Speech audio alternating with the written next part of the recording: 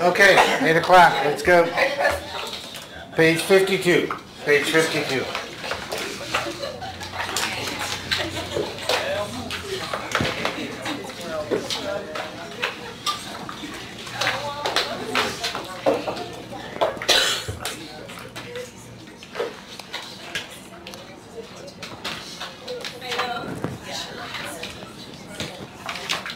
Okay, last Friday,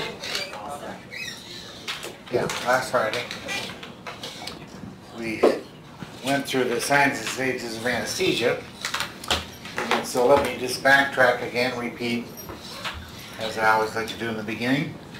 So don't write anything down, we'll just go over what last week. And I mentioned that the signs and stages were a system set up by Dr. Goodell back in the 1930s, I believe it was, to describe what is anesthesia to learners. He was teaching a bunch of residents how to put someone to sleep and using open drop ether, which I'm going to show you a movie about here in about 2 minutes. And so he had a way to describe it, and he came up with what he called the signs and stages. Stages being 4. Stage 1, analgesia. Stage 2, the excitement stage.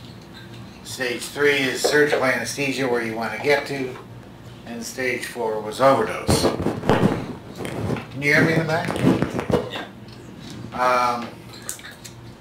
And then he looked at various signs that you could look at.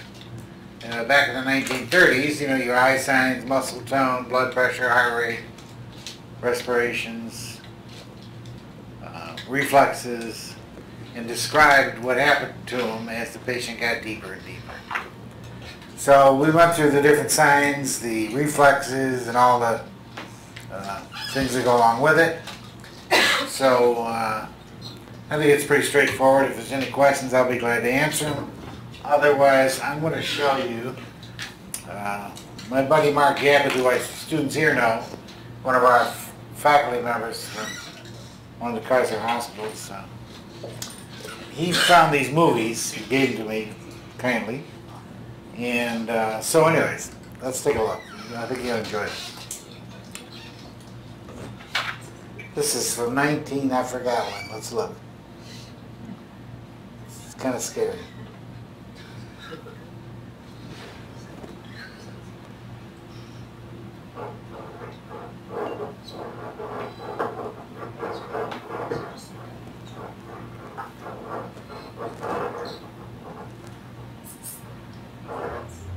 $1944, yeah.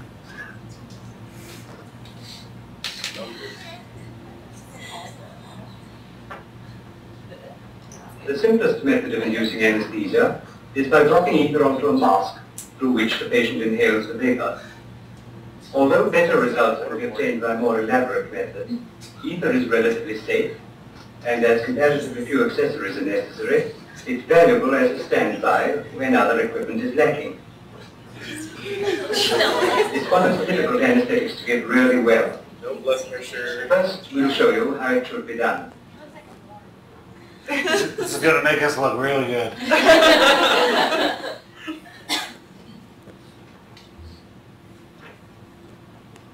Here is the apparatus you need. A medicine bottle for the ether, which is fitted with a Bellamy Gardner dropper.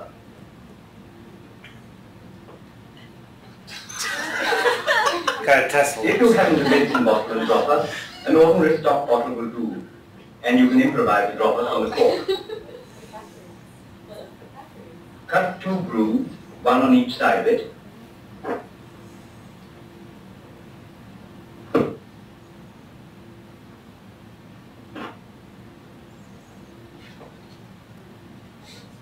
Put a gauze wick in one groove.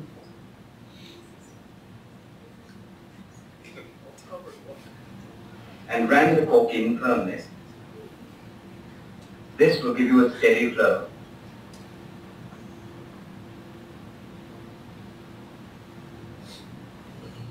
The mask is a Schimmelbusch or other standard design. It has a spring band to hold the gauze in position. The gauze has been folded into 10 or 12 thicknesses. It's clipped into position over the mask.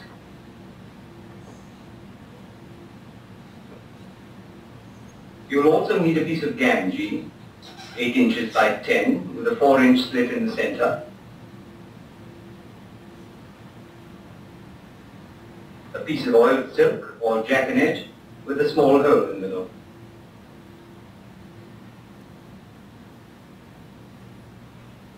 It's high tech here. You'll want a tube with sterile Vaseline to lubricate the airways.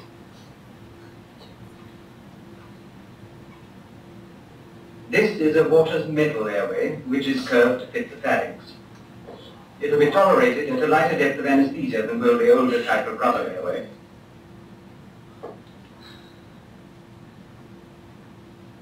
The nasal airway is an endotracheal tube cut to about 5 inches. This is transfixed by a safety pin to prevent it disappearing down the nose. It also is carefully lubricated before use.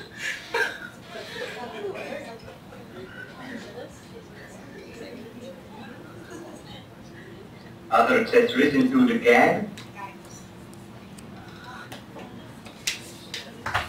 a swab holder,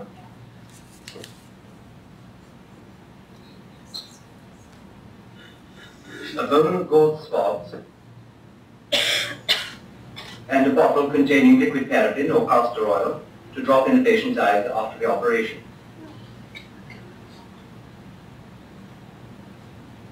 We'll skip this. I'm going to skip around a little bit. Now for the patient. The most important points in preparation for an anesthetic are rest of obstruction. Also see that there is a clear airway through at least one nostril.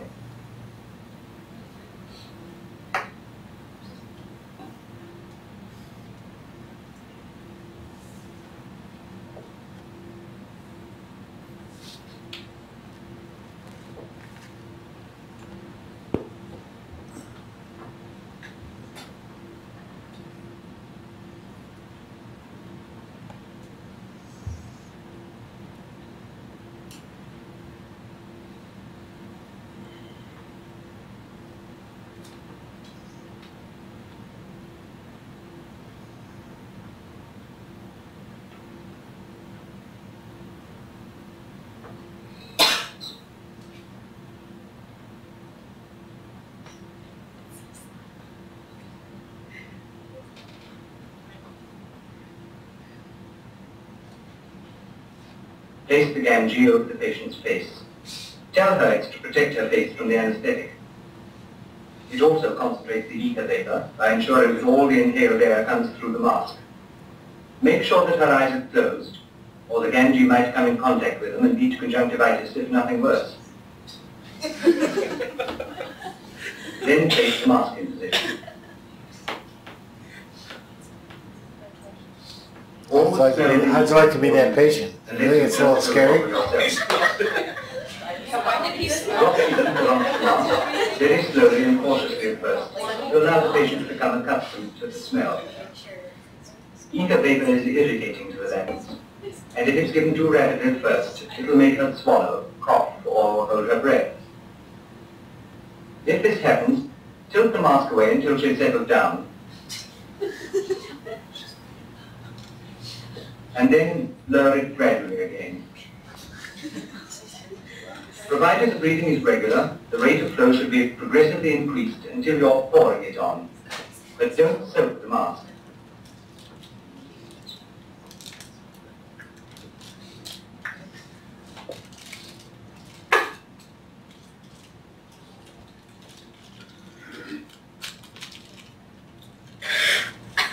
The chief guide during the induction of anesthesia is the breathing.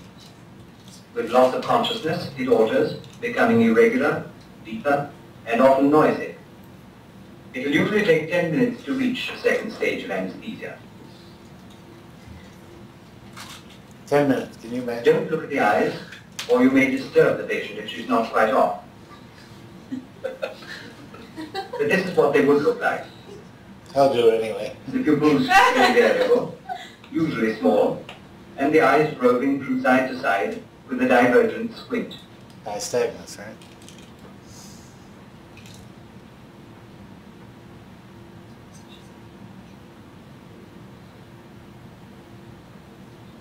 I can imagine, it's got to be going all over her face. It's just a wet rag, you know?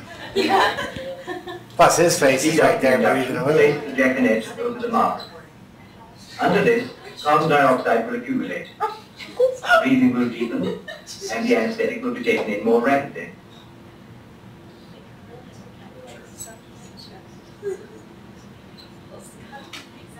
Is this how they came up with waterboarding? Yeah, that's unbelievable. The jaw is not relaxed, and you can't put in an oral airway yet.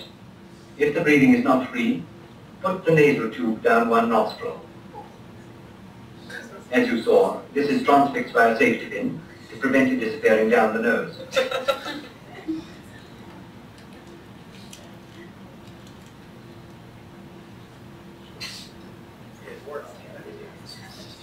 Speed up the flow of ether as fast as she will take it. Watch the breathing all the time.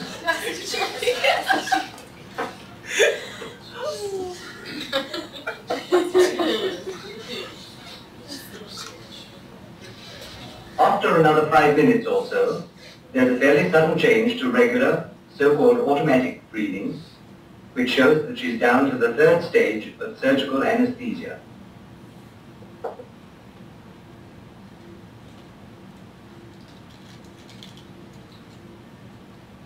You will find the eyes fixed and central with small pupils.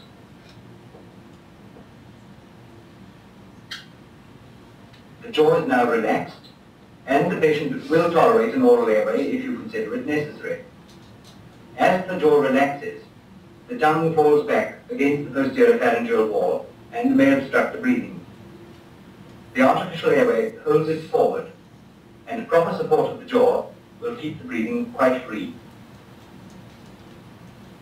This is how you should hold the head, with the chin up and the jaw held forward by pressure behind the angles. You can keep your finger on the pulse in the facial artery where it crosses the lower jaw, or in the superficial temporal artery in the angle between the upper border of the zygola and the ear.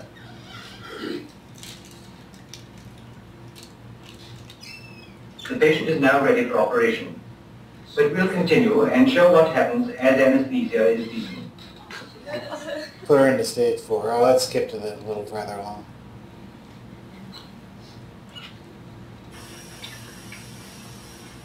Should I get should I do it?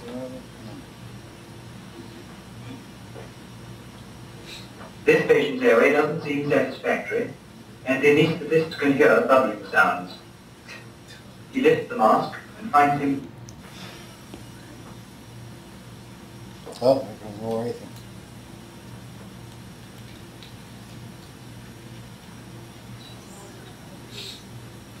Horrendous spasm. Too great a concentration of ether vapor produces laryngeal spasm. If the warning sound of stridor is ignored, the glottis will close completely and breathing will stop. It's a waste of time to continue pouring on the ether that the patient is taking none in. Keep the mask right away and wait for the spasm to pass off. It's unbelievable. Write it out. That's it. Can you imagine what the saturation is right now? At least they don't have pulse ox. Taking some time, watch his pulse. It's got to be 30. Fortunately, breathing usually returns before the heart is affected. Fortunately. You've got to get the air into him somehow. By mouth-to-mouth insufflation if there's no other way. They don't have ambu bags, so. When the stridor is gone, you can continue cautiously with the ether.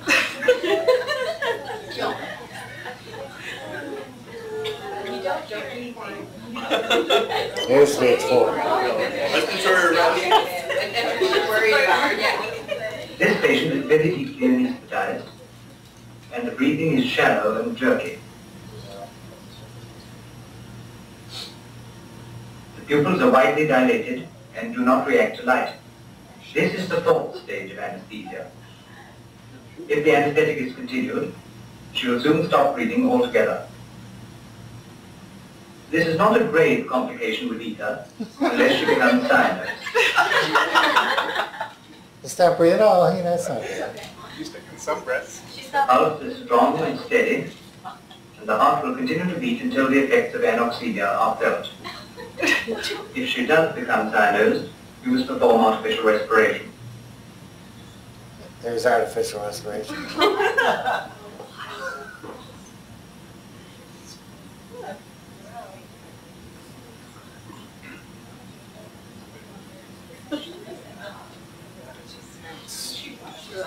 Yeah, I know.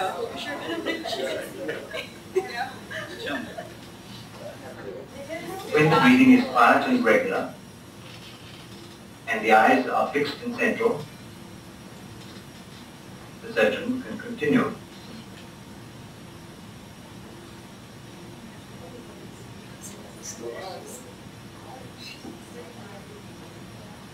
Watch, he pokes his finger right in her eye.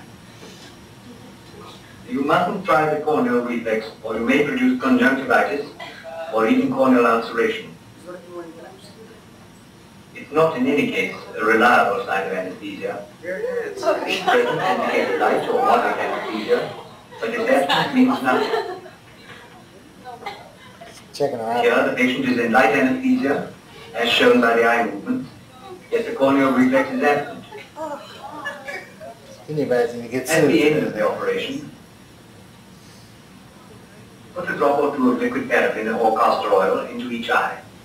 But don't do it before the anesthetic, because the ether vapor will dissolve in the oil, and this again may cause conjunctivitis.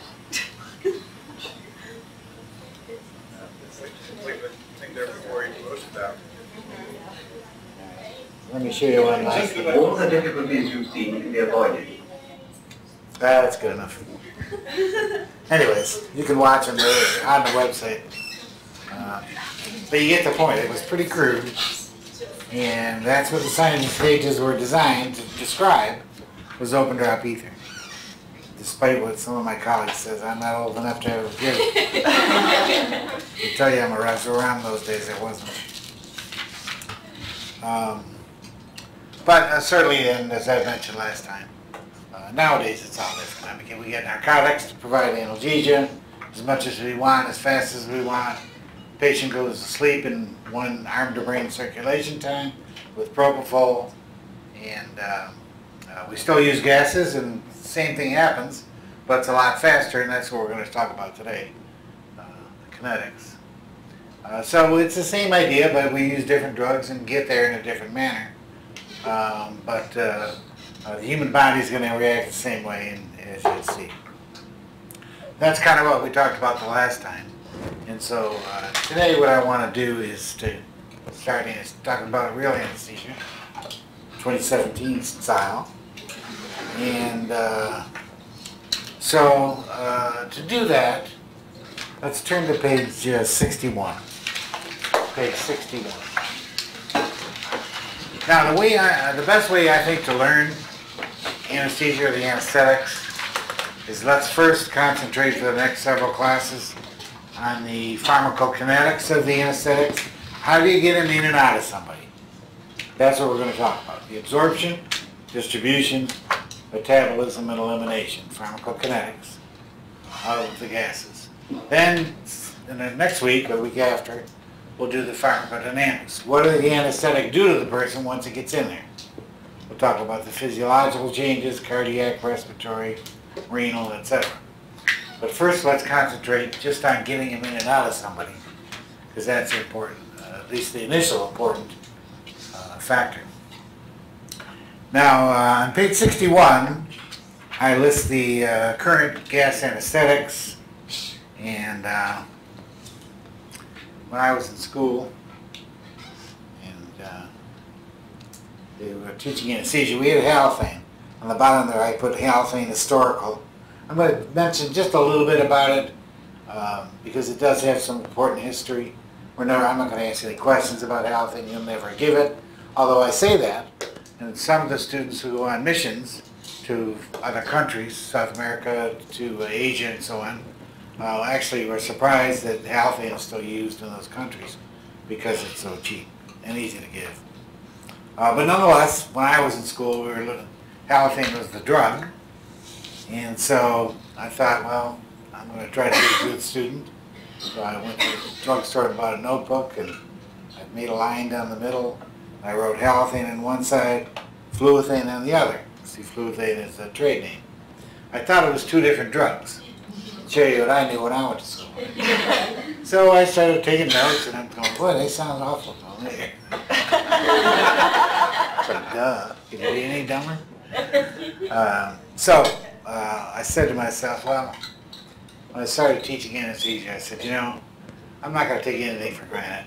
I'll start by just let's talk about the names of the drugs. So at least you can all start in the same place. So let's go through the names. Sevoflurane is certainly the most widely used anesthetic gas. Currently, in the U.S., the trade name is Uptake. Everybody refers to it as Sevo. Isoflurane is the kind of the old dog nowadays, and its trade name is Forine. Nitrous oxide is certainly way old because it's back from the 1800s. That's nitrous oxide. Desflurane is another inhalation anesthetic. It's referred to as Suprane. And then Halfane is, of course, historical. We don't use it in the United States anymore for reasons we'll talk about. So those are the names of the anesthetics that we're going to start to talk about for the next several weeks. Okay? Now, in order to go through the kinetics in slang, in coffee room talk about anesthesia people, everybody refers to this as uptake and distribution. So what are you studying? Uptake and distribution. In other words, taking the anesthetics up and distributing around the body. But formally, really, it is the kinetics. There's a gentleman, physician, anesthesiologist, Dr. Ted Ager, who's anesthesiologist emeritus now, University of San Francisco, and he came up with a strategy to teach this and to learn this that I think has been used since I was in school. That's forever ago. And everybody, anesthesiologists and CRNAs, have used his little teaching method to learn and conceive of how the anesthetics go in and out of somebody. So we're going to use it too. I think he did a great job. And if you look on the next page, you'll see that he breaks down, as page 62, he breaks down the anesthetics. He said, look, let's look at it this way. You got to start with the machine. Next, they go to the lungs. Next, they're in the blood. The blood carries them around the body. And finally, they go off into the tissues. In our case, it's the brain we're worrying about, right? Then, of course, at the end, it comes the way backwards. These are arrows both ways. So that's kind of the way we're going to look at it. If you go to the previous page 61, there's a little fancier drawing. This is from my chapter. And there's a machine showing it going through the breathing circuit into the lungs. Then the blood, arterial and venous, circulates around, picks it up, carries it out to the brain, and they go to sleep. So there's machine factors, the lung factors, blood factors, tissue factors. And that's the way that he kind of breaks everything into. And that's the way, I like the way he does it, and we're going to do that that way as well. So before we start, now one last thing, and that is going with my idea that some people have not been in an operating room yet to any great extent. Maybe just to a shadow, you kind of didn't know what was going on, or you semi knew what was going on, but not as much as you do now. So I made this little film with a buddy of mine, Jeremy Heiner, for those remote sites. Jeremy's an airway expert. He writes the chapter on airway in my book. And him and I did this film. It's a little more than 5 minutes long. And it's just so I can give you, I know that you might not have a concept of what I want to talk about or what I am talking about. So you'll see, it's self-explanatory. So let's watch this film. So I'll share it to you in a few minutes. All right, so what are we going to talk about? We got to take an anesthetic. You go to work in the morning. You go in the anesthesia department. You go in the workroom. They have a storage room with all our equipment. You get a bottle off the shelf. It's got an anesthetic in it. It's a liquid. It's in a brown bottle. So you go into your room. You walk up to the machine. You open up the vaporizer. You pour the liquid in. And there you go. You have to vaporize. You have to change it from a liquid to a gas. And then we deliver the gas. That's what my little movie shows you. And again, when Clinton comes in, I'll have him fix it. So, first of all, we're going from the liquid in the bottle to the gas coming out of the machine into the patient. Next, it's going to go through the lungs. There's going to be a lot of factors we have to think about. Third will be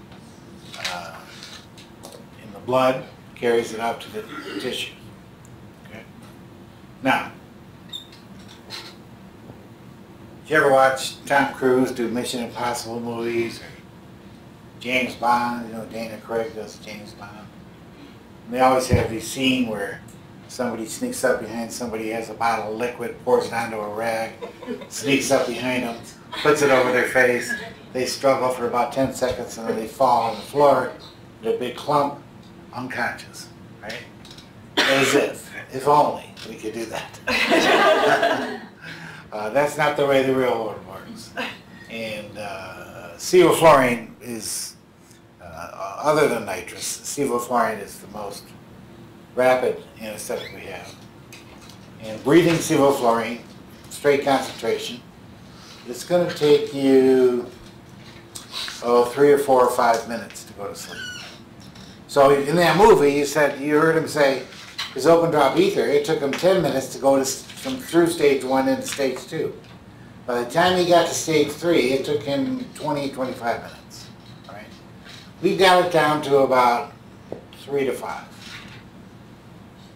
Right? That's as fast as probably we're ever going to get. For reasons I'll explain. You already know this. Or you didn't know you knew that, but you know it. All right? So I'm going to give you a scenario. You go to work, critical care. You get to work in the morning, they assign you some patient, you get your report, you walk over to the patient's bedside, you see that they're being ventilated, controlled ventilated, and they got monitors and pulse ox and drips and, you know, your typical work day. So you look at the pulse ox, you check the patient out, and the pulse ox, I'm going to make this up, let's say it says 50%. So you go, you make a nursing diagnosis using nursing theory, and you go, hey, that's not right. It should be higher. So, anyways, kidding aside, let's say it's 50%. I'm trying to be dramatic here. So you go, well, something's not right. So let's pretend you listen to the chest, you check the tube out, there's nothing mechanical. All right, the tube's in the right place, the chest is fine, and the patient's being ventilated. It's just low. So you decide that you're going to go up to the ventilator, and you're going to put them on. You look at their FiO2 and it's 30%, I don't know, maybe something, 35%. And you say, okay, I don't know what's going on, but I'm going to bump them up to 100% while I'm trying to figure this stuff out. It's a rational thing. You've probably all been in that situation, right? So you take your hand, you put it up to 100%, the dial or the buttons or whatever the ventilator happens to be, you put it up to 100%, all right? You don't expect to look up from that ventilator to the pulse ox and see it go from 50% to 100%. Why don't you expect that? It takes time. Why does it take time? Because, you're absolutely right. Number one, it's going to take a couple of minutes for that ventilator to start putting out, instead of 35%, where it was on the dial, out to 100%. The extra oxygen's got to go through all the tubing inside and out through the breathing circuit and up to where the endotracheal tube is, blah, blah, blah. So you're going to take a minute or two for the 100% oxygen to start coming out of the machine. Number two, the patient's got to breathe some in. Their chest has got to go up and down a few times, right? Probably 3 or 4 minutes worth of times. They're going to have to be ventilated. Let's say you got them at a rate of 12 times per minute. So it's going to take 3 or 4 minutes for the chest to get that extra oxygen into it and for their PO2 to rise in the in the lungs. All right, make sense? Then, at the same time, all this is occurring at the same time, you're going to have the heart beating, pumping blood into the lungs, picking up that extra oxygen, and then carrying it off into the tissues. And in the case of this pulse ox, which is what we're talking about in the example, let's say it's on the patient's thumb, you got to be able to get the blood to circulate enough with that extra oxygen that you just started giving into the patient's thumb, so the reader, what am I saying? The pulse ox thumb clip, okay, can start reading the extra oxygen, and they can start being reflected into the dial. So you turn the ventilator on 100%, and then you wait, and maybe 2 minutes later it's 55%, pulse ox now 60, and it goes to 63, and it goes to 68. You get the point. And over the next 3 or 4 minutes, hopefully, if everything else is fine, you're going to see the pulse ox rise up to 100%. Right? So you inherently know it just takes time to take gas from a machine and get it to go into a patient's tissues. Just the way the human body's set up. You got to get it out of the machine, you got to get into the lungs, increase the concentration in the lungs, and you've got to get the blood to circulate through the lungs, enough time to pick up the extra oxygen, then carry it off and dump it off in the tissues. Right? The same is true of an anesthetic. When you turn an anesthetic gas on, you're doing the same thing. We got to get it to, number one, to come out of the machine. Number two, we got to build up enough level, concentration of PaO2 in the lungs. Well, the PaO2 is PA of SIVO in the lungs has got to go up. In the meantime, enough heartbeats got to go by, pumping blood through the lungs, picking it up, carrying the SIVO out into the tissues. In this case, the brain we're going to want it to go to, and it's got to go off in the brain, get dumped, attach the receptor, and put the patient to sleep. And that's all going to take time. And SIVO, the fastest drug we have, and I'm not sure we can get a heck of a lot faster than that, even with an ideal drug, then it's still going to take, like I said, about 3 or 5 minutes. So that makes sense, doesn't it? Just by knowing that it takes that long to kind of move a drug around. Give me 1 second, I'm going to call for a minute. I'll see if you can see it.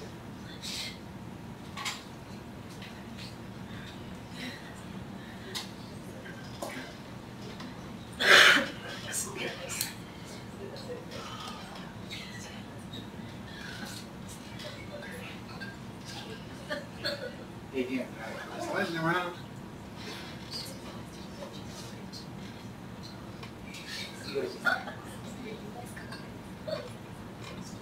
Yeah, anyways, when you see them, you send them down questions.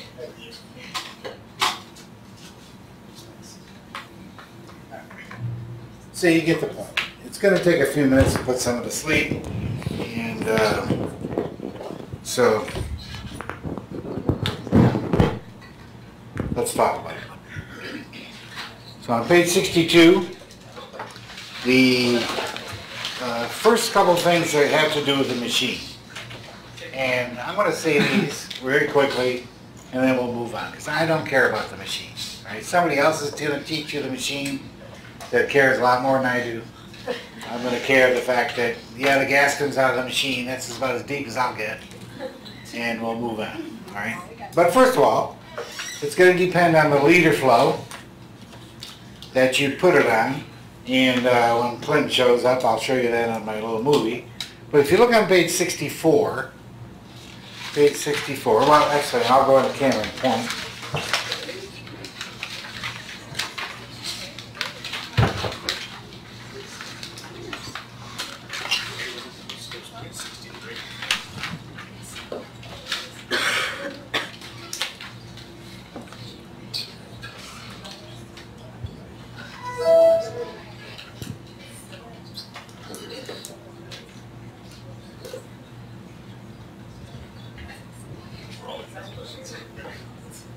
There we go. This is a, well, let's look. This is a graph. We always start, when you look at a graph, what are you grafting? This is O2 administration in seconds. So you put oxygen on somebody, and this is how long it, per seconds, 60 seconds, 120 seconds, etc. And what are we measuring? Fraction change in oxygen in the lungs. So how fast, when you put an oxygen mask, you've done this a million times. You go into a patient's room. They got a little oxygen meter in the green on the wall, right? So you take a plastic mask, it's got plastic tubing, you hook it into a little gauge, you turn the liter flow on, you put the plastic mask on, somebody, bingo. How long does it take for them to start getting oxygen? Let's look. Oh, this is 0.5%. You say you put on 7 liters or whatever. I'd say somewhere around here, they're almost to the top. So it's around 60 to 90 seconds maybe before they're getting it sufficiently through that mask into the face, right? Seems kind of fussy, but nonetheless I want to point out that when you turn the machine on, it takes 1 or 2 minutes for the gas to go through all the tubing inside and start coming out and going to the patient. All right? Since we're talking about kinetics of anesthetics, then this is one factor. Now, if you turn on that little flow meter on the wall in the patient's room to 2 liters, it'll come out to a certain speed. If you put it on 10 liters, it'll come out faster. All right? It's not rocket science. And so, for us, same thing. I'll show you in a little movie. If we turn the liter flow higher on our machine, we have dials to do that. We can get the gas to come out faster, but you know, you're kind of wasting gas. What's your average tidal volume? Around 500 mLs, half a liter, right? So, if I'm flowing 10 liters of gas out of my machine, and you're only breathing in a half a liter at a time, I'm wasting an awful lot of gas, right? So, it's an expensive thing. But anyways, this one shows the gas. Now, the next page, page 65, is the same thing. We'll change the dial a little bit, the liter flow, right? I know this is exciting. All right, this is fresh gas flow, 3 liters, 6 liters, 12 liters. All they're trying to show is the higher you turn the dial, the faster the concentration in the lungs goes up in minutes. All right, so we're plotting fraction in the lungs over minutes. This is a 3 liter flow, 6 liter flow, 12 liter flow. So I would say 3 liter flow, let's eyeball it. It takes about 2 minutes to reach what you're giving. With a 12 liter flow, it took about, what do you say, 30 seconds? That's a lot. You're sitting there waiting for someone to go to sleep. 2.5 minutes is a long time. Okay, Mr. Jones, take a deep breath. You know. So, I typed in capital letters on the bottom of the figure. The higher the gas flow via the anesthesia machine, the faster the anesthetic will reach the patient. Thus, the faster the patient will go to sleep. Now, as I mentioned on my little movie with Jeremy, what a lot of people do is they start high, so it starts coming out fast. And then, as the case starts, 5 or 10 minutes in, they start to put the flows down, so they save money. So it's okay in the beginning to bump it up a little bit and then back down at the end. Okay? All right, secondly, if you look at Dr. Hager's sort of 4 boxes, and I'm going to keep referring back to this page, 62, then you see the second thing he puts there is you have to consider absorption into the plastic and other parts of the anesthesia machine. Now, if you want to turn to page 66 at the top,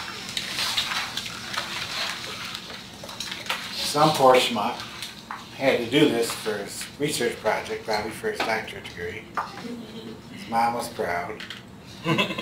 So what he did is he studied how much anesthetic soaks into the plastic tubing in the machine and doesn't go to the patient. How much soaks into, well, he did rubber bag, the breathing bag we squeeze. Some of it goes in there. Anesthetics are very, very lipid soluble. And how much soaks into the endotracheal tube? Plastic. All right? This is very exciting. And you'll see for all different anesthetics, they came up with a different coefficient of how much soaked in where, and this and that. Nobody cares. All right? Here's what I want you to know. The anesthetics soak into various parts inside the machine. There's gaskets, there's rubber washers, there's all kinds of stuff inside the machine that it's made of, and they can all absorb some molecules of the anesthetic. The plastic, the rubber parts, the endotracheal tube, the bag, the whatever. Now theoretically, Dr. Hager says if it's going into the machine parts, it's not going into the patient, and that would slow things down. But it's so academic and minimal that I don't think it really, in the real world, makes a difference. What it does make a difference, and you're going to learn this, and it's very important, I'm not going to bother with it, but in a patient who has malignant hyperpyrexia, which is a disorder triggered, number one, by the gas anesthetics, where they get hyperpyrexia and the temperature goes up and up and up until they die. The number one trigger for producing an attack are the gas anesthetics, except for nitrous oxide.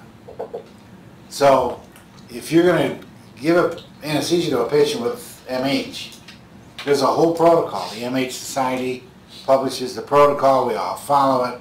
You got to take the machine. You got to take all the vaporizers off of it because there might be a little bit of a leak or a weak gasket or a worn out piece of rubber. And even though you don't have the vaporizer turned on, it might still be just, molecular leak in it. You got to flush it with 100% oxygen for 30 minutes, just pure oxygen to make sure you get every molecule out of the inside. There's a whole protocol. Because even just some molecules, you didn't even turn the gas on, but just the fact that you use an anesthesia machine that's been used before with gas in it might have some molecules in there that would be enough to trigger an attack. You'll learn all about MH with somebody, and it'll be all exciting. All right, so under a machine, Dr. Hager's two parts here. He says, number one, the liter flow matters. Number two, absorption, I went to page 62. Number two, absorption into the plastic parts in the machine matters. So those are the two machine factors that he discusses. So I discussed them, and now I'll never discuss them again because they're kind of, so what? And we'll move on. So now that let's pretend we got the anesthetic coming out of the machine, and it's going to the patient. In the first place, of course, for the inhalation delivery. So the first place it goes in the lungs. So we need to talk about the lung factors. So let's take a break and we'll do it when we get back. Okay, we're back to page 62. Page 62.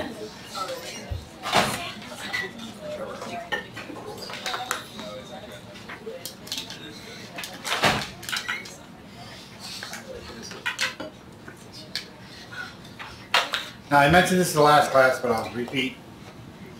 We're talking about putting gas into the lungs. Normal room air is 79% oxygen. Let me start again. 79% nitrogen, 21% oxygen, and again, they're a little bit fudged because it's really 20.8 something oxygen and so on. Because there's water vapor, there's humidity, and there's CO2. Now, when we give our gases to the lungs, it's a closed system, so we can pick whatever we want to give. And as I mentioned the last time, even though there's 21% oxygen in room air, which sustains us quite well, under anesthesia, you got to give at least 30%. So right off the bat, we give 30% oxygen. We can control the other 70%, whatever combination of gases we want to give. You can only give 100% of something, right? All right. Secondly, each gas in the lungs will behave like it's the only one there. All right, there's a gas law, Dalton's law of partial pressures, and it states that gases behave independently even though they're in a mixture, paraphrasing.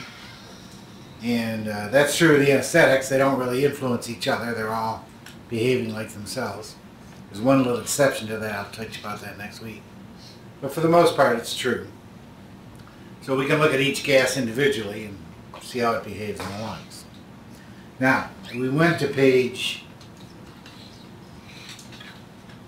66 the last time and looked at the figure on the bottom, the table on the bottom of page 66, and said we talk about the dose of anesthetic as the MAC. MAC being the minimal alveolar concentration required to produce surgical anesthesia in 50% of the population upon surgical stimulation. So will the patient lay still when the surgeon cuts, is what it means. And that's the dose it takes. We look at it as lung concentration. Why? Because we can measure that. We measure it in our machines. We have readouts, inspiratory and expiratory. How much is going in, how much is coming out, every breath. So I know what the lung concentration is.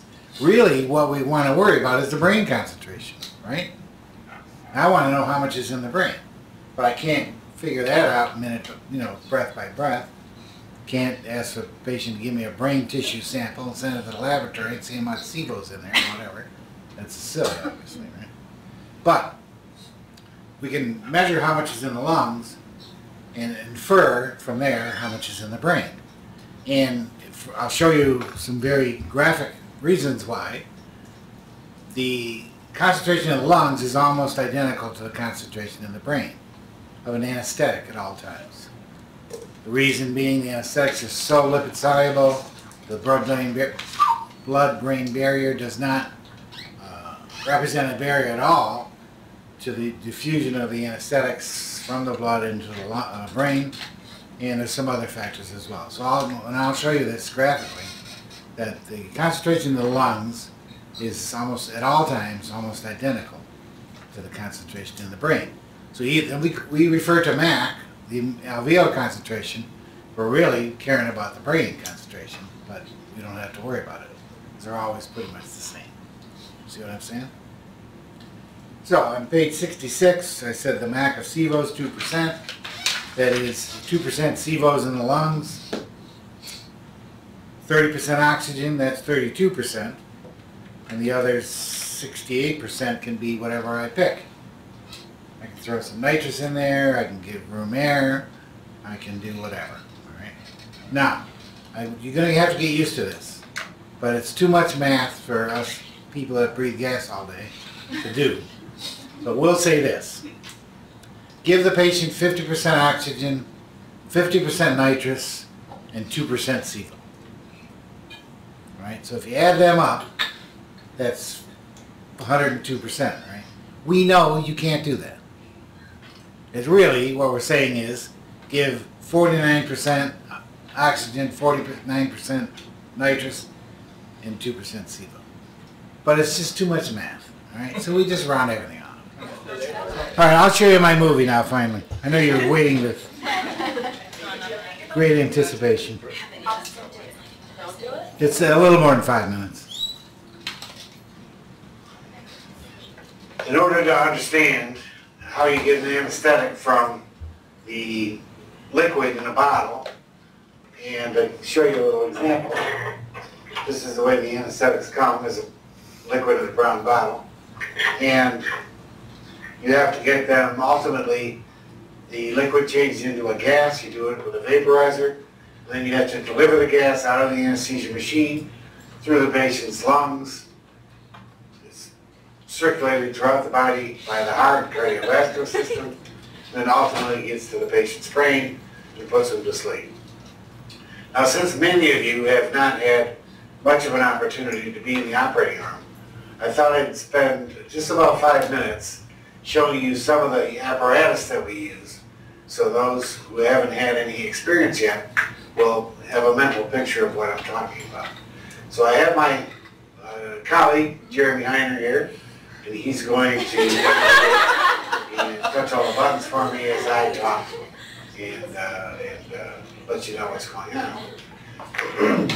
So we take the anesthetic and pour it into the vaporizer, and you can maybe show you that they have a little portion that you can actually fill the vaporizer with liquid, and this is not the right one, but nonetheless it'll show you how you do it. Vaporizer is filled with liquid, and then we're going to start delivering some percent of anesthetic. And if you notice, there's a dial he's turning, and the dial is numbered 1, 2, 3, 4, 5, and so on. So you can pick what percent anesthetic you want to deliver. For example, say Jeremy wants to give 3% gas, he's going to turn it, as you can see, to 3%. So you control how much is being delivered to the patient. And we call this the FI. Just like when you ventilate a patient with a ventilator in ICU, you deliver a certain FiO2. Well, we deliver a certain FI of whatever gas we're giving. Isoflurane, desflurane, sevoflurane, etc. So he can say the FI of this gas is 3%. Then he also, before you even start that, he's going to have to turn on the oxygen and either a combination of nitrous oxide and air, or maybe just oxygen if the patient is fairly critical and needs 100% oxygen, he can do that. If he wants to give a mixture of nitrous oxide and oxygen, he can do that. Nitrous oxide is being the blue gas. And then if he wants to do a mixture of air and oxygen, he can do that. The air is the yellow dial. So these are just classic flow meters that you're familiar with from working in critical care, as well as on the ward. You plug one in the wall and you hook somebody's nasal cannula to it. You've done that a million times as nurses. And you can see Jeremy has a choice of turning on a low flow of 1 or 2 liters per minute, or he can really turn it way up to maybe 10 or 12. How high is the dial go? Up to 15 liters per minute, if you really want the gas to start coming out of the machine fast. Now, the nice thing about putting on a high liter flow is that the gas gets out of the machine faster. The downside is, of course, it's more expensive, and you're wasting a lot of gas. Remember, somebody's tidal volume is only 300 to 500 mLs per breath, and if you're flowing all that gas, you're wasting a lot of it. They're not breathing it in. So most anesthesia folks try to eventually end up with a fairly low flow in order to economically save gas. Now, if you're going to give a nitrous oxide and oxygen, how do you determine what percent? As I'll discuss with you, the maximum percent of nitrous oxide that you can give somebody is 70%. But let's pretend, let's say I want to give 50% nitrous and 50% oxygen. All right, there's no percent dial on the machine, but I know that I can do 50-50, and that Jeremy's already dialed it in because he's given the same number of liters of nitrous as he is of oxygen. So he's dialed in a flow of 2 liters of oxygen and 2 liters of nitrous oxide. Therefore, it's 50% nitrous and 50% oxygen. So if he wants to jack up a little bit to maybe 70%, he could, the liter flow up a little bit and give a little bit more nitrous oxide and so on.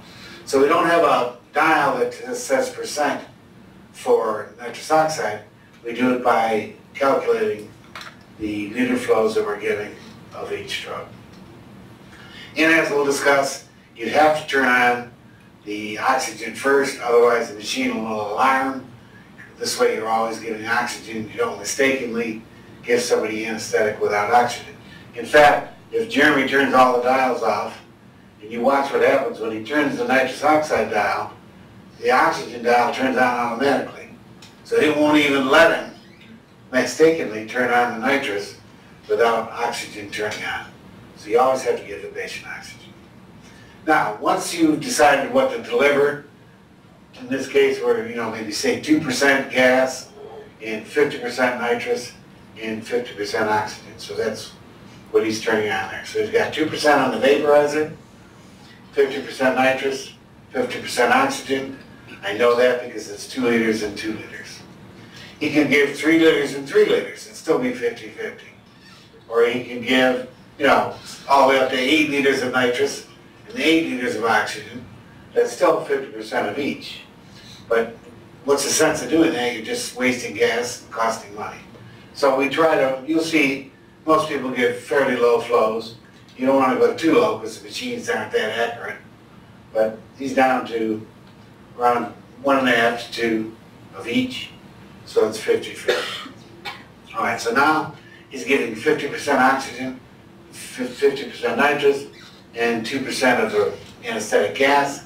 And it's going to travel through the anesthesia machine, and it's going to start coming out of the breathing circuit.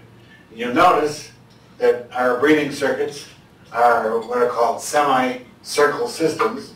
They have 2 hoses, an expiratory and an inspiratory hose. So the gas comes in through one hose into the mask, and it exhales, the patient breathes out, it goes back out through the other hose, and it goes in a unidirectional manner, in one direction, because there's valves in here to keep it flowing only in one direction. It goes through the carbon dioxide absorber down on the bottom on the way out, and that removes the carbon dioxide, and then the gas is sent back into the inspiratory part. You just rebreathe it again. And it's a matter of economy. This way you're not exhaling gas and inhaling gas. You can reuse the gas you've exhaled, just bring it back in again. You just can't rebreathe the carbon dioxide because your CO2 would go up. So Jeremy, as you can see, can squeeze the bag as many times as he needs to and get a fit on the patient's face and deliver as much respiration as he wants. The faster he squeezes the bag, the faster the patient goes to sleep. The higher he turns the dial, in other words, the more drug he gives, the higher he turns the dial on the machine, the faster he goes to sleep. So if he puts it on 6%, the patient goes to sleep faster than if he had it on 3%. That's called the concentration effect. The higher concentration, the faster you go to sleep. The ventilation effect is the faster you squeeze the bag, the faster you go to sleep. So these are some of the conditions that we're going to talk about, but I just thought I would take a minute to make you a little bit familiar with the way the machine works. You're going to learn this in detail from other instructors, but this way, when I mention some of these things, as we start going through the different parameters, you'll have a feel for what exactly I'm talking about. So that's the end. Thanks. Thank you. Thank you. Thank you, Jim. Okay, so back to the lungs. We control, as we showed you in there, what gases are in the lungs and what we want to deliver to the patient and through the lungs. So the dose of the anesthetic is the MAC. And if you look on page 67, there are factors that make the MAC go up or down. And, for example, factors that reduce the MAC. MAC, remember, every time you hear that word, what are you saying in your brain? Dose. Things that make it, you have to give less anesthetic. Well, oldies, geriatrics, hypothermia. If you give sedative hypnotics along with it, IV, you're going to have to give less anesthetic. Giving other anesthetics like nitrous along with it. Some of these other drugs as well. Factors that make you need a higher MAC. Somebody is young and healthy and, muscular, etc. Hyperthermia, hyperthyroid, blah, blah, blah. And factors without any effect, and we're going to go through a lot of these as we go along. What's that? Redheads. I'll show you some figures. Yes. It takes higher dose to put redheads to sleep. Go figure. Redhead males too, yes. It's scary, isn't it? Okay, so let's start going through Dr. Ager's So the parameters here. Oh. Can turn my mic on.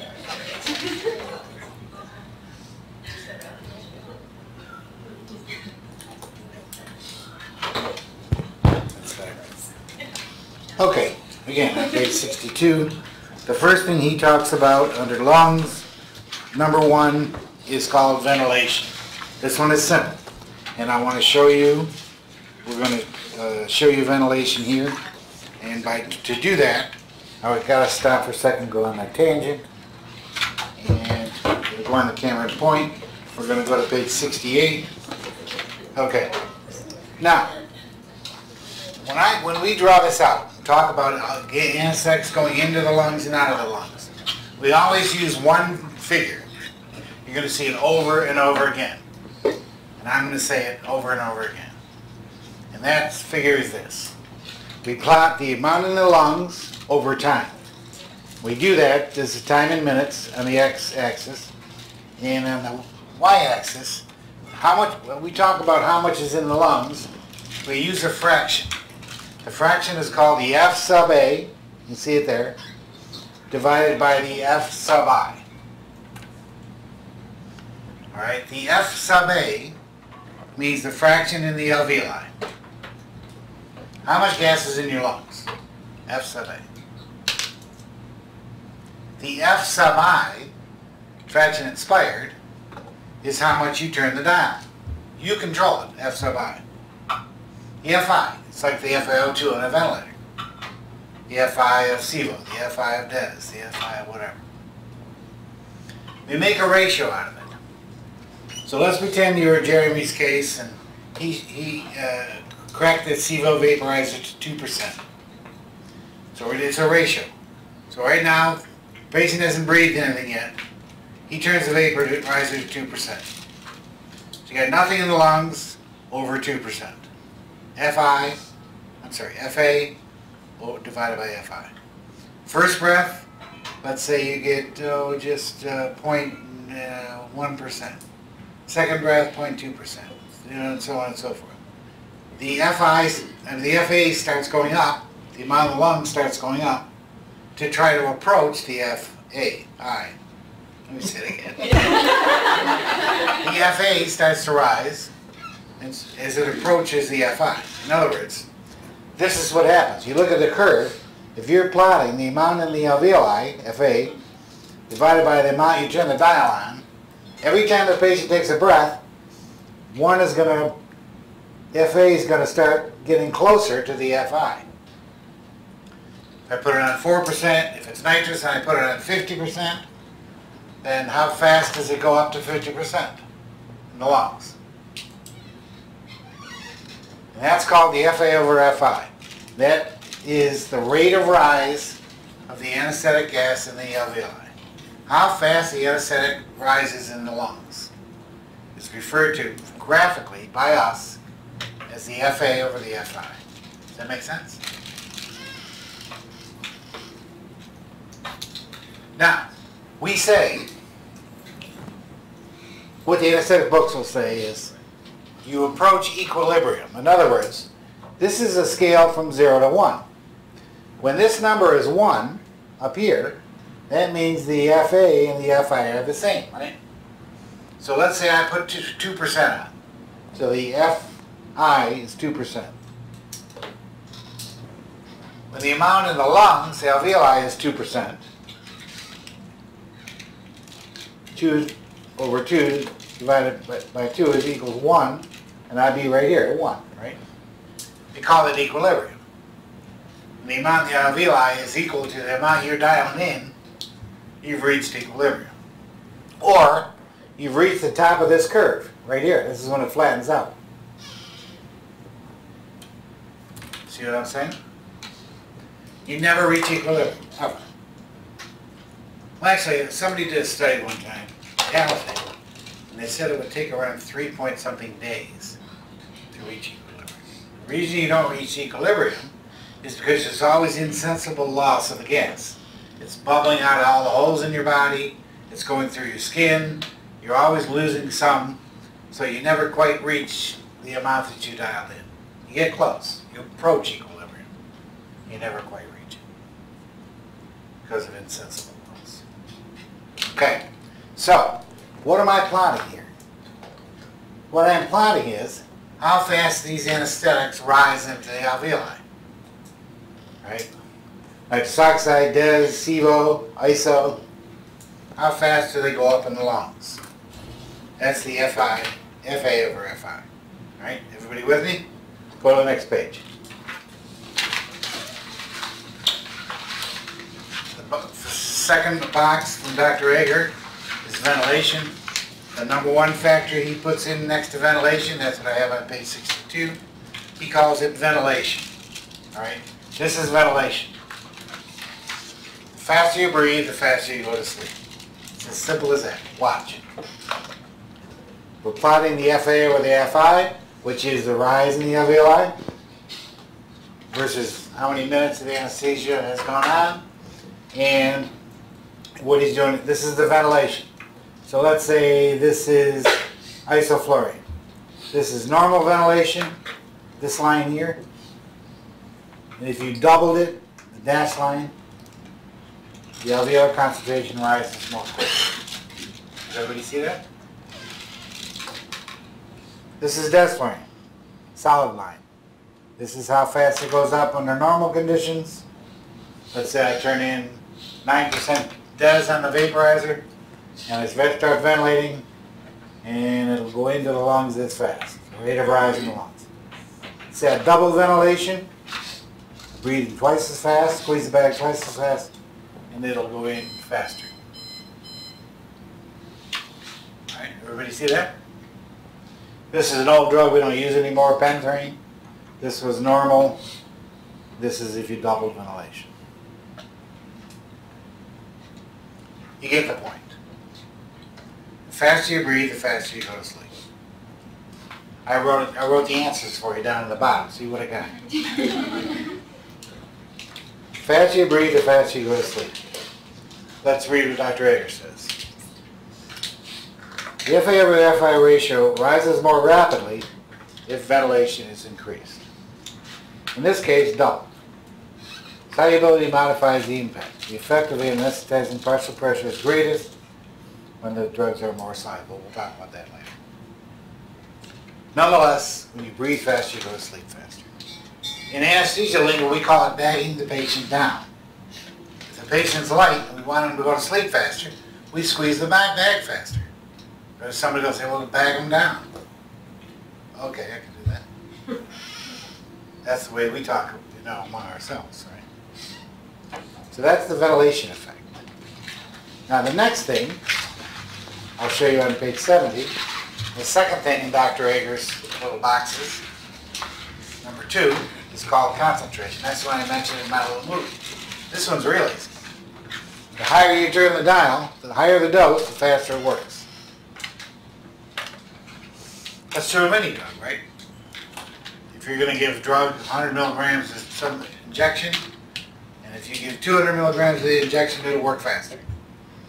300 milligrams, it'll work faster. That's true of any drug. So these are no different, even though we're giving them by inhalation. So, this is, ventilation's all the same, controlled. This is the FA over the FI, rising the alveoli over time. This is 0.3% gas, 1.5%, 4%, 6%. What do you see? The higher the concentration, the faster the lung concentration rises. The more you give, the faster they go to sleep. It's true of any drug. It's just kind of basic pharmacology, right? So, one of the ways we get patients, because we can't get them to sleep any faster than 3 or 5 minutes with the fastest drug, what we do is we breathe them faster, bag them more. That's one way to cheat a little bit. Bump the concentration higher than we need it to. Give them a little kind of loading dose idea. I mentioned that last Friday. So we increase the concentration. If the MAC of SIBO is 2%, I may put it up to 6%, 5%. Bag them for 3 or 4 minutes and then back down to 2%. Just trying to push some in more quickly. Make sense? Okay. Cool. Back to page 62.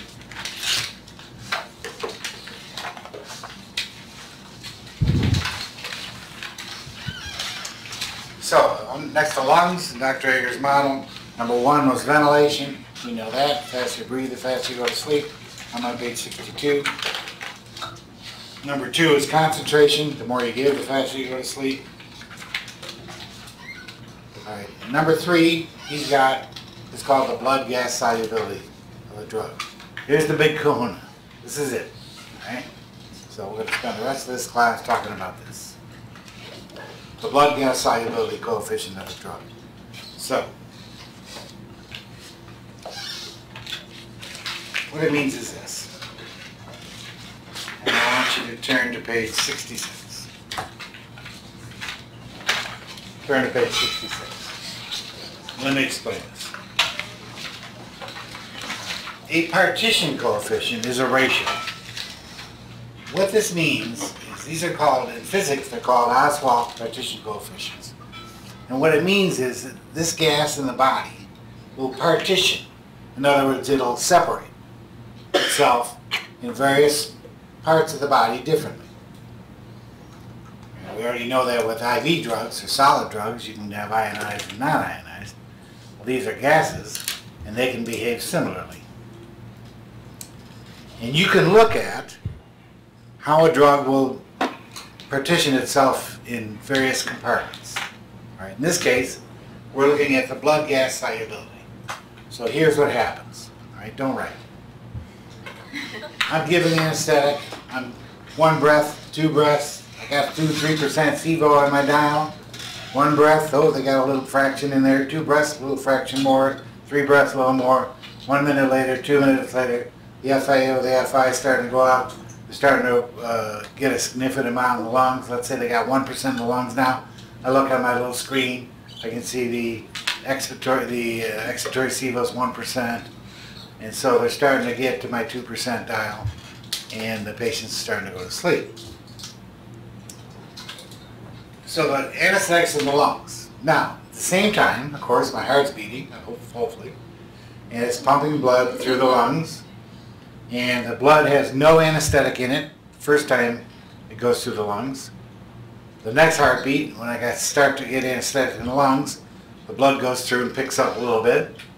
And the next heartbeat picks up a little bit more, picks up a little bit more, etc., etc. You get the point, right? So over time, as the heartbeat keeps beating and I keep ventilating, he's going to start to get a lot of anesthetic into the blood. Now, some of that anesthetic that goes in the blood stays there and doesn't leave, won't leave. Reason is the blood is not a liquid, it's actually colloidal. It has cholesterol in it, it has cell membranes full of lipids, there's platelets, there's red blood cells, there's white blood cells, there's all kinds of stuff in the blood that has lipids, membranes and so on. The anesthetics are lipid soluble, and they're going to go into the blood and stick in there and never leave.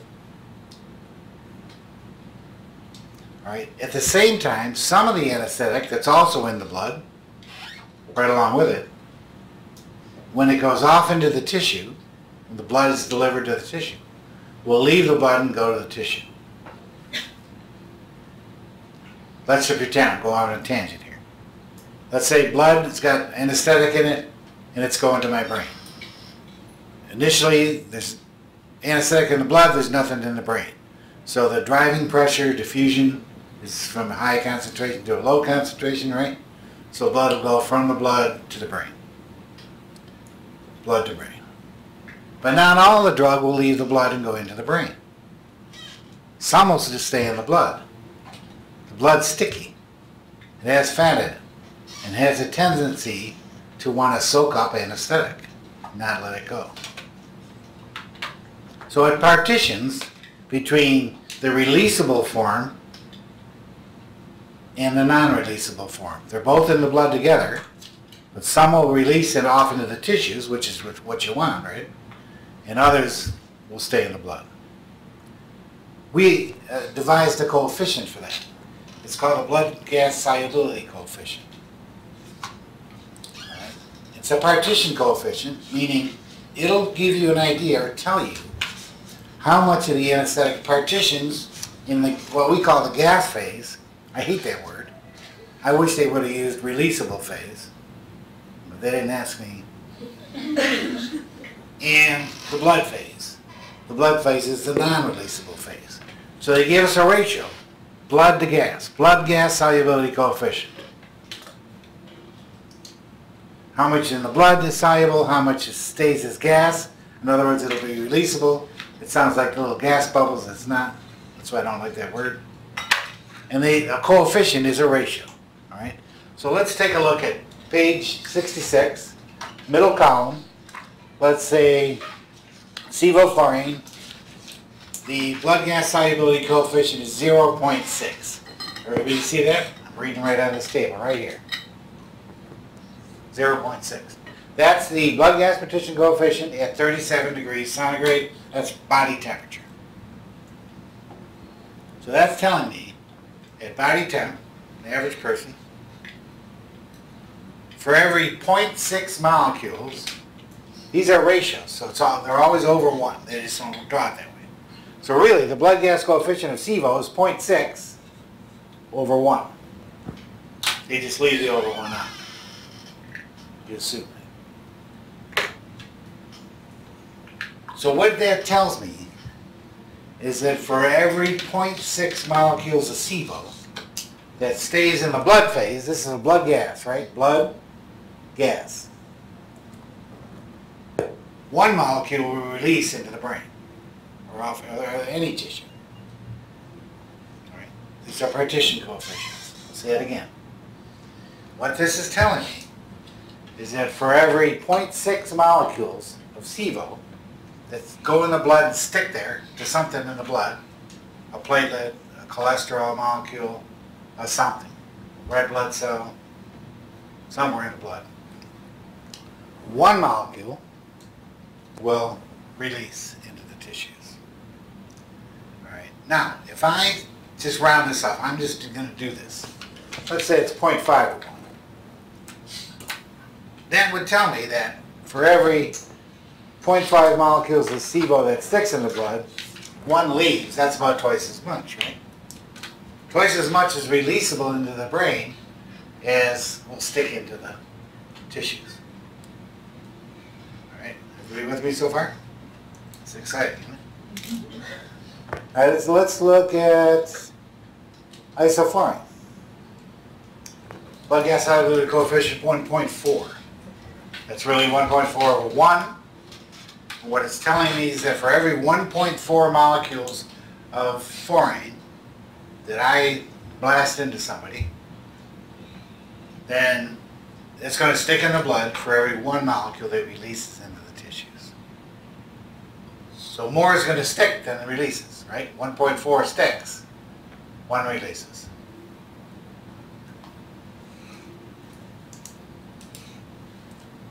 Which one do you think is faster? One with the higher number or the one with the lower number? Lower. Why? Because more is releasing to the tissues and making the patient get knocked out, right? SIVO is only retaining in the blood 0.6 molecules for every 1 it's releasing.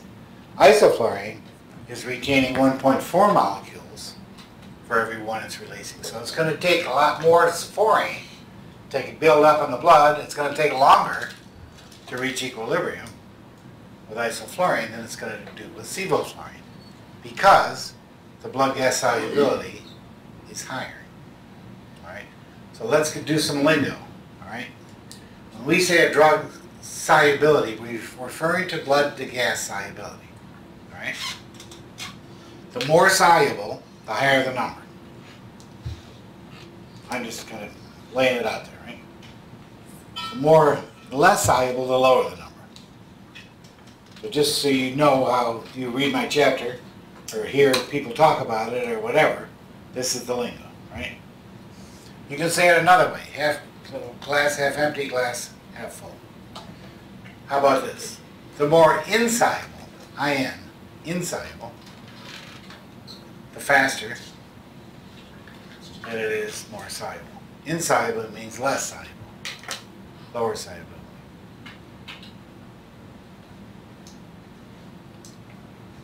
The lower the number, the faster the drug, basically. Yes. So using that, why would like desmoralization stuff not be faster than SIBO because it's like 0.42 rather than 0.6? DES is faster. Yes, you're correct. Did I say SIBO is the fastest? I thought I thought that's what you were saying. No, I just used it because it was the flat box. No, so desmoralization is the fastest anesthetic. That's a good observation. Thank you. The lower the number, the faster the drug. Now, so bear with me here. I'm going to repeat. I'm just saying it over again. All right. The blood gas solubility coefficient of an anesthetic is that parameter that tells you how fast an anesthetic goes in and out of the body. That's it. I'll say it again. The blood gas solubility coefficient of an anesthetic, the speed of an anesthetic, is indicated by its blood gas coefficient. The lower the number, the faster the drug. All right? What's fastest? What's fastest? DES. All right. What's next? Nitrous. What's next? SIBO. All right. What's next? ISO. What's the least? Alpine. Alpine. All right. That's it. That was easy. Now I'm coming in with this new drug 10 years from now when I'm a drug salesman and I make your way through the gauntlet of the pharmacy and the security and I ended up in the anesthesia department. I'm trying to sell you my new wonderful anesthetic. And you say, well, how fast does it work? And they say, blood gas solubility coefficient is 1.5. What do? You go back to your case and laugh at the guy, right? Because it's going to be slower than anything you currently have, and nobody's going to want to touch it. We don't like slow. Or they say the blood gas solubility coefficient is 0.3. Well, then you'd stick around and eat some more donuts and pay attention. Hear what the guy has to say. Because it's going to be fast. All right. If he tells you the blood gas solubility coefficient is 0.5, then you'll know that, well, it's slower than DES or nitrous, but it's faster than SIBO and ISO, fluorine. All right. So let me summarize. I'll say it again. You're going to throw stuff at me. Quit repeating. The blood gas solubility coefficient of an anesthetic is that parameter which indicates the speed of induction and emergence, how fast you're going to sleep, and of course when you turn the gas off, the same thing on the way out, how fast you're going to wake up. The lower the number, the faster the drug. Or say it the other way around, the higher the number, the slower the drug. Whatever.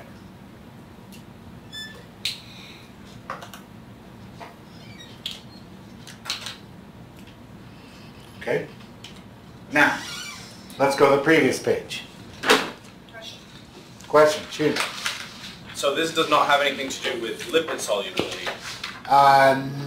Not directly, no. A little bit, but it's not the same as lipid solubility. It's a factor, but no, it doesn't. Another question? No. All right, let's look at this figure. This figure is looking at the FA, I'm on page 68, I'm sorry, 68. And we're looking at rate of rise in the alveoli over time, first 30 minutes of a case, and we're looking at all the different anesthetics. What do you see? What's is going to be the slowest? Alpha, because it has the highest blood gas coefficient, right? Which is going to be the next slowest. Fluorine, next slowest. SIBO. Oh, look at this. DES is 0.42, nitrous is 0.47. So if I wasn't lying to you, then it should be the other way around, right? DES should be up here, and nitrous should be here. But it's not. And there's a simple reason. You already know this. because nitrous we give 50% of, and DES we give 7, 8, 9%.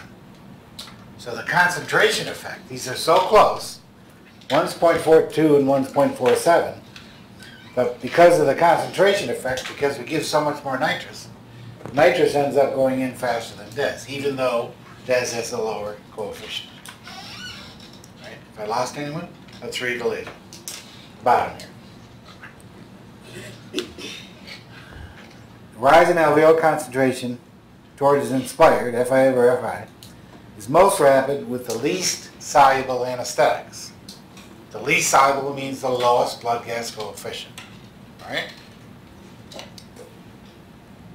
Nitrous oxide and DES in the slowest with the most soluble anesthetics health.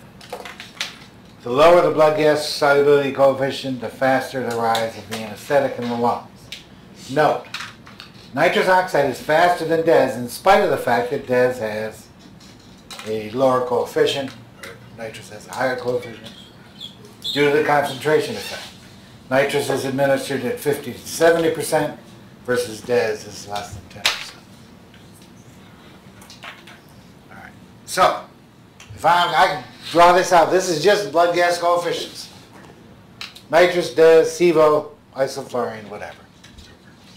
If I get this drug comes out on the market and the blood gas coefficient is 0.2, I want to add it in here. Ooh, it's going to be way up here somewhere, right? It'll be faster than the other ones. Our fastest one, DES, is 0.42. If I had one at 0.2, it would be really fast. See what I'm saying?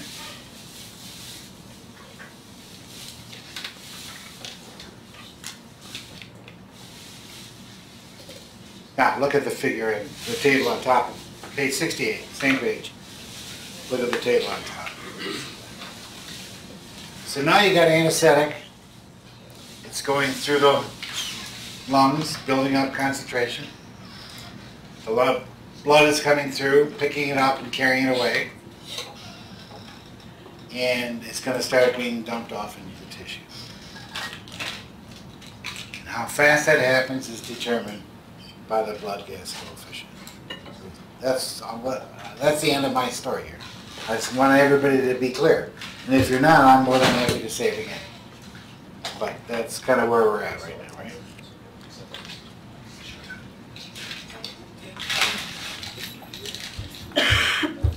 Okay, any questions about that? Good. Let's quit. I'll see you tomorrow. We'll pick it up right here where we left off.